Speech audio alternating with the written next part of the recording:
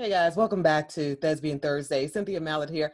What's going on? So good that you guys came back for another Thespian Thursday. So this one will be very, very quick, straight to the point. Someone asked me to address just the positions of camera when you're doing your self-tapes for whatever you're doing. Maybe it's auditions, maybe you're setting up your own shots, maybe you are the facilitator for someone when they are shooting. So yes, I'll do that real quick. Everyone, especially if you are in this business and you are on camera, you want to know what the different shots are, right? So that you get you look your best and you get your best performance, right? It's conveyed absolutely great. So listen, you watching me, you're on YouTube. Be sure to hit that little red button, that little red bell, subscribe, okay? So you get all the notifications when I release new information.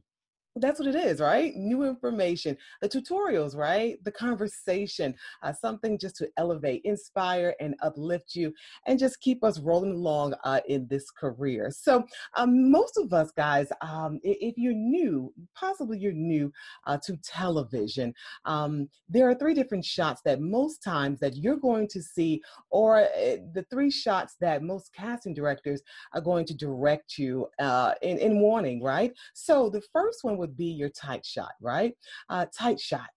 Listen to it, the words tight shot, right? So most times your tight shot is your head and your shoulders, maybe right here at the chest, right? So normally that's where we're slating, right? Slate, it's normally here. Oh, wow, really engaging. I like her eyes.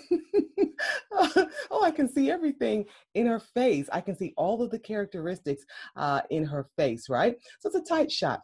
Sometimes they ask for a medium shot, or you see things shot in a medium shot. So that would be most times, you know, lower chest, waist up, right? So a medium shot, possibly way back here, right? So you can see the midsection a little bit, the full chest, and upward.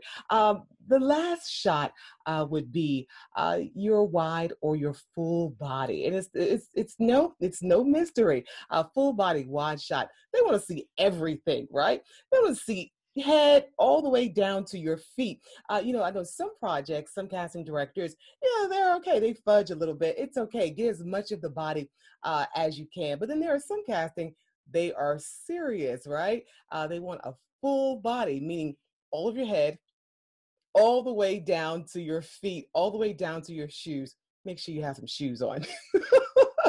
So yeah, so tight shot, you're here. Oh, hi there, guys. You know, your medium, midway, right?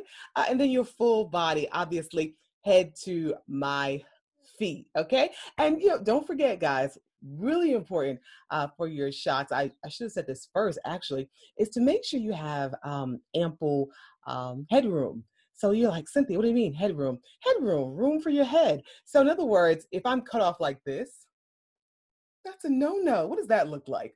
Top of my head is missing, right? So you want to have a little bit of headroom, right? So just a little bit of space right there so that you look in frame. Yeah, equal parts here, and a good separation right here, okay? Listen, if you love that tip, like that tip, feel like it would help you, right?